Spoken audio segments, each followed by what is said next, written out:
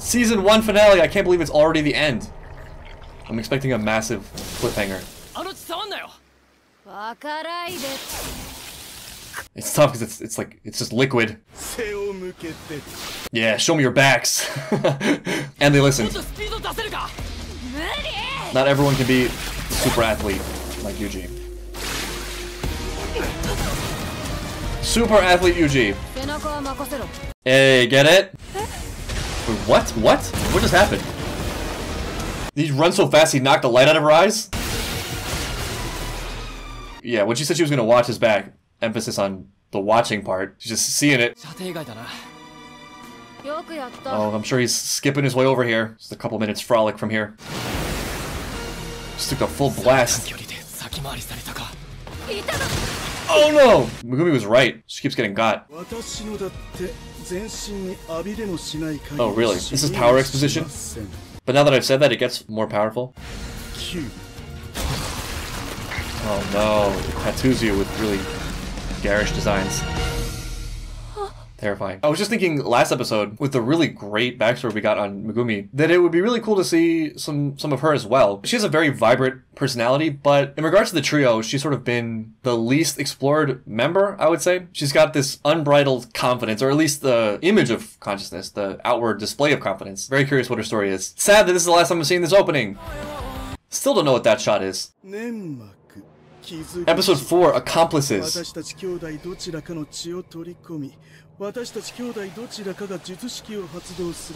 to the name. I feel like this is an RPG status effect.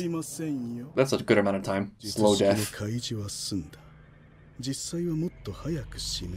身に覚えのない解任に始まり、親類縁者からの風当たりは常軌を逸し、彼女はこの亡骸を抱え、 What a virgin curse birth? 九度の堕胎。それらがどのように行われ、その後彼女がどうなってしまったのか、一切の記録は破棄されている。受胎クソーズ1番から3 The death painting wounds, right, right. 俺たちにとって都合がいい。ただそれだけのことだ。受肉の恩は忘れろ。 Yeah, humans will just make fun of your weird back. You got a weird back. 俺たちは3人で一つ。 Is this a religious metaphor? We got cursed Jesus and the unholy trinity. Neither human nor curse. And you eat the flesh to get the power. でも残念。私との相性最悪だよ。 What does she get? Power activation? From this? Using herself as the voodoo doll? 痛いのは嫌だろう。ならさっさと泣きながら術式解けよ。 Stunned. That is actually awesome. こちらの術式を解かねばこれが続くというわけか。 Who can withstand more pain? 数例呪法ともなり。 Yeah, here we go. 対象本体にダメージを与える術式。 Right. We've seen this before. 私の中にある奴らの血液は触乱符術の術式で二人と強くつながっている。 Solid.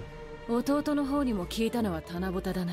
They share the same blood. 何度やっても私たちの命には届かない。 Yeah, it all depends on how much it hurts, though. さえしていればいずれ死ぬのはあなた方。 It's tough. 民と毒でまともに動け。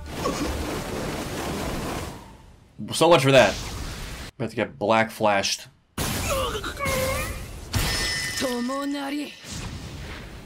Ooh, that's such a good combo. Very cool passive trait. You have to make me see this again, huh?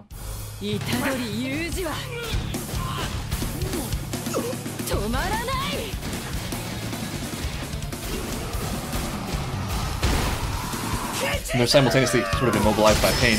Yeah.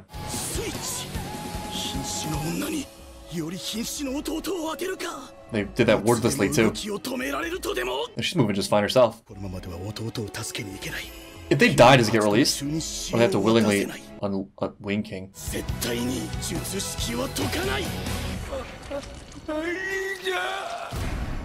They care about something. Ooh, he released it. That was fast. Nice. What did he just do? He just like summoned the Nimbus Cloud for a second there. Oh no, you see my biggest insecurity. My hideous back. Awesome. That looked painful. Awesome shot. Yeah, it was called Black Flash. This looks like it's about over. She got more. Damn. That looks so awesome. So confident. Tables turned pretty quickly there on that one. Now you're 2/3.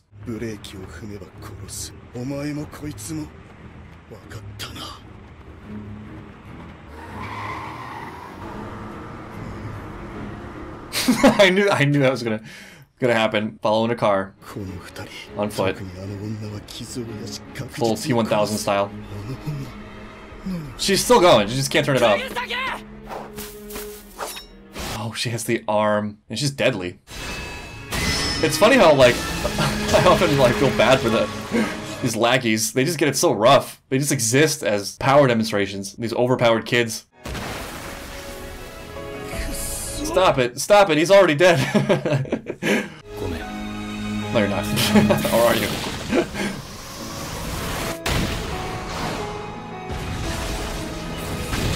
I'm sure he's fine. He's fine.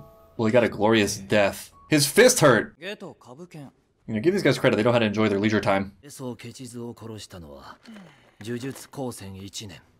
knew that. Underestimating them once again. I guess there's no secondary plan this time. They're a little busy. She was never phased that whole time.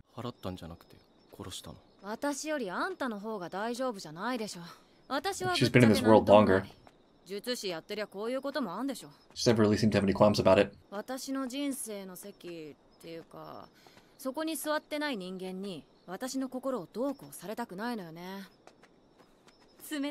I mean, it sounds bad, and I don't want to hold this opinion, but at the same time I get it, and I can't really take issue with it. I've definitely flirted with this idea, and there are people who are really dear to me who hold this belief, that there's an inside and outside group, in a certain sense, and you totally devote yourself to the in-group, and the out-group can go to hell, and it doesn't matter. One, because you don't really have control over it, and two, because you may feel that the out-group is hostile, or contains innate hostility, and there's definitely some truth to that. The world is not sunshine and rainbows. There are people who would gladly step over you, or destroy you for their own gain, their own in-group. I don't think it's the highest way of being, but there's a lot worse. You know, at least you have something sacred. At least you're doing something good in there, which is taking care of your group, whether that be your family or your friends, whatever. In fact, it might be the only thing you can do. You can also connect it to Full Metal Alchemist. You know, you take care of the ones around you, and they take care of the ones around them, and that creates a web that encircles the world, or however Mustang put it. As long as it's a priority weighting and not being used as an excuse to do terrible things to other people who are in the out-group, which I don't think is the case for her. It's just where she's placing her emotions and her energy. Oh, he's definitely in group at this point.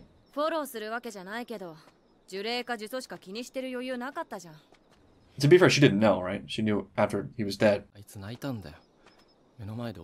It's also not clear that she doesn't feel bad about it on some level. It's just that this is more of a supporting thing for Yuji, it seems. Though it does feel genuine. It's sort of rough, yeah. He also just made a huge enemy. He's good at just sleeping one off.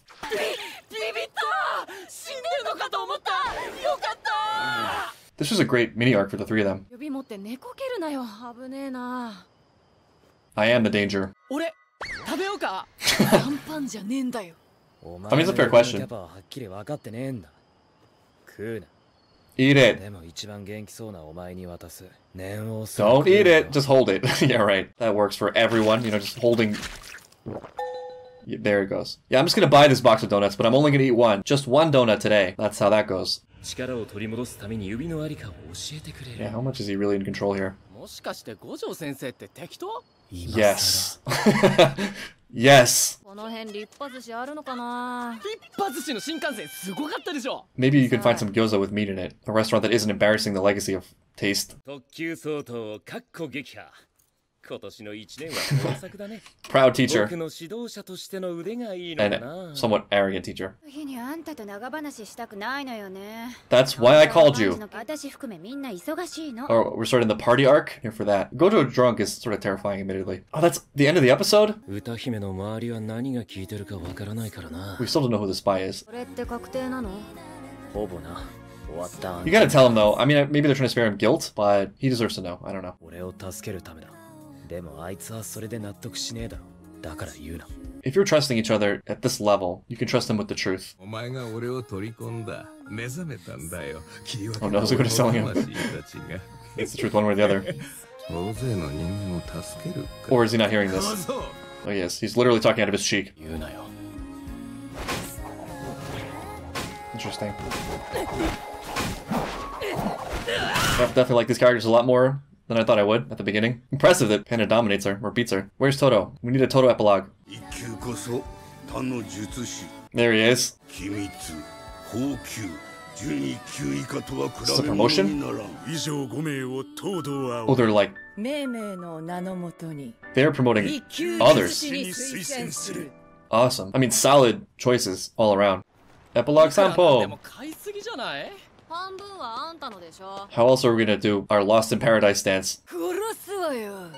Now we know she doesn't bluff, so... Death. Your punishment is death. Mr. Gojo.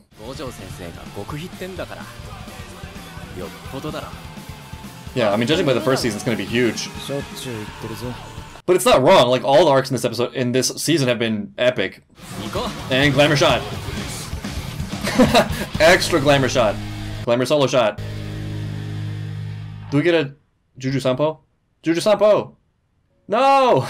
So that's the end of season 1, and it's been a really interesting ride. I'm actually kind of impressed by how much they put into the first season. I mean, I think what I've experienced a lot in shows is they have a setup, you know, there's the world and you're in high school, whatever, and then there are low stakes things that happen that kind of set the students up to understand their powers, and then it's maybe capped off by like a big thing at the end of the arc or the end of the season or whatever. But I feel like this show and this season didn't hold anything back. The stakes were pretty high, and the villains that emerged felt pretty big, while also clearly setting up an ongoing story that is going to be about the villains developing and the sort of back and forth between the Jujutsu sorcerers and this League of Curses, who are also in a stage of development. It's a more complex system that I'm used to in these shows, and if you've been watching the series, you know I struggle with that to some extent. But I think what really shines to me is the characters, especially certain characters. Of most interest to me were Gojo, just as an awesome character. I think they did the overpowered senpai, in this case a teacher, extraordinarily well. To put it simply, he's just really cool in both power and personality, and the two of those things match. And he's also a great sort of ambiguous character as this older figure who's definitely a guardian of sorts, but clearly has his own agenda going. And also, I feel, as I mentioned in the past, seems like a point of vulnerability for the Jujutsu sorcerers. He's like too good to be around forever. You know, if the roof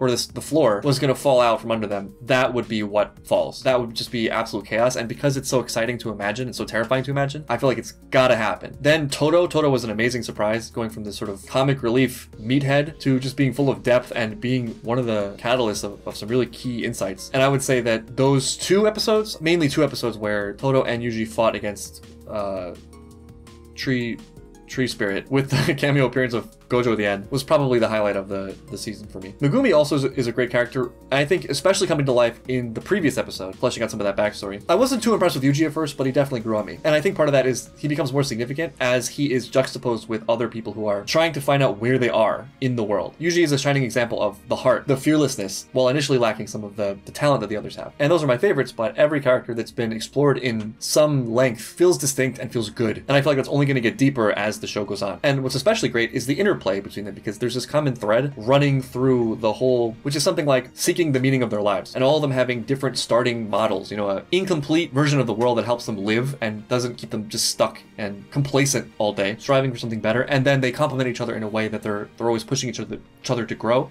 and that's apparent watching their interactions, which is really exciting. This is just a guess, but I almost feel like there's a little bit of insecurity in season 1. It's like, are people gonna keep watching it? You know, are people gonna give this show a chance? We better put everything in here. I think if subsequent seasons can match this intensity and then deepen the things that are already great, like the characters and their interplay, then there's a whole world of potential. I feel like the sky's the limit. Things I expect to happen, as I mentioned, Gojo being incapacitated somehow, the Jujutsu society falling apart because they are just not strong. They are at each other's throats. There are the clans that are not painted in the most flattering light. There's the quickness to dispense with Yuji, and I understand the arguments as to why they feel the need to do that, and don't even think that they're wrong, but there's something lacking there for me. There's something non-ideal about it, and I think generally shows are about people striving for ideals and trying to get a glimpse at what those ideals might be that are workable and good in the world. You have an insider, you have people whose sole purpose is money, there's people who are attached to the old ways and class structure. It's kind of ripe for the picking, and I feel like it's gonna take a cataclysmic event of some sort to waken them up to a bigger purpose in a sort of Attack on Titan, we need a common enemy style of finding meaning. Do you know who the real enemy is, etc. It was only one season, but it felt a lot longer. Thank you to everyone who supported this show from the first episode, like a year ago, all the way through to the final episode. Thank you, of course, to patrons for making this and all series possible. Thank you to everybody for watching. As always, love you guys, and